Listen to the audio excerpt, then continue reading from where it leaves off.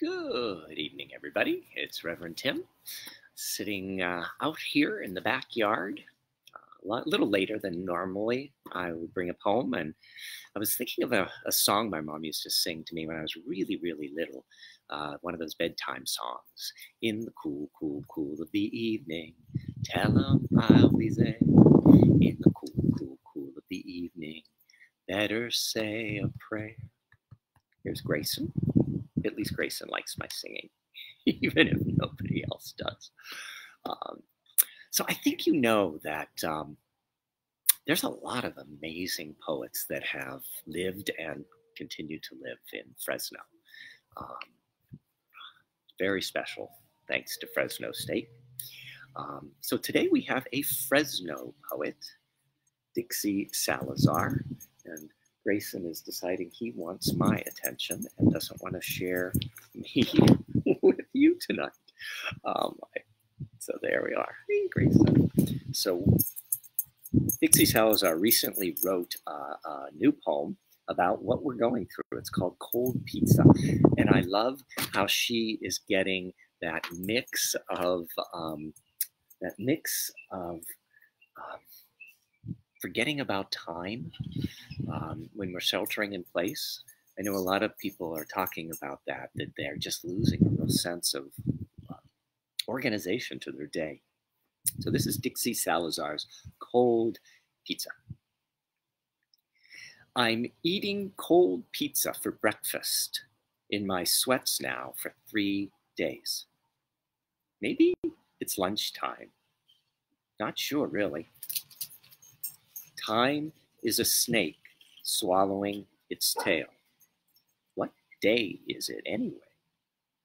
Yesterday I wrote the wrong year on a check. At least I think it was yesterday. Oh yeah, it was the day my doorbell rang. That was exciting. Or maybe it was weeks ago. I think it was the day I talked for hours with a friend about the past. Present and future turn into organ recitals now. Isn't that what Alzheimer's is like? You forget the present and remember the past in detail. My dad in his 90s out of nowhere recited a scene from Shakespeare's Merchant of Venice. Maybe I have early onset. No, I still remember who I am and my children's names. Would anybody tell me if I got them wrong? Or just humor me?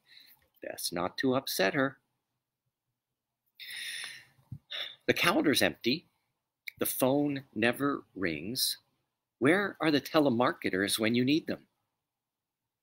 I dreamed I was in prison last night, or was it the night before?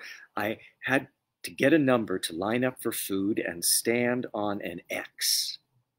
Wait. Maybe that really happened. In the dream, the food was all gone when I got to the front of the line, but there was cake. And then I woke up hungry. Or did I wake up? If I did wake up, I should go take a shower. But I think I already took one, so maybe that means I woke up. I guess. Is it too early for a glass of wine? Or maybe it's too late. Where did all these empty bottles come from?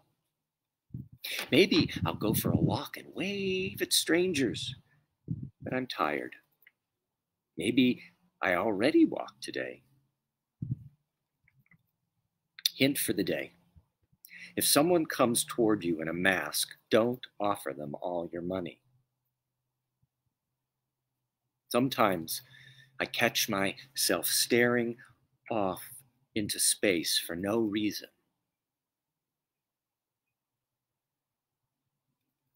Does that count as meditation? Wish I had a piece of cake right now. Why is there a slice of cold pizza on my coffee table?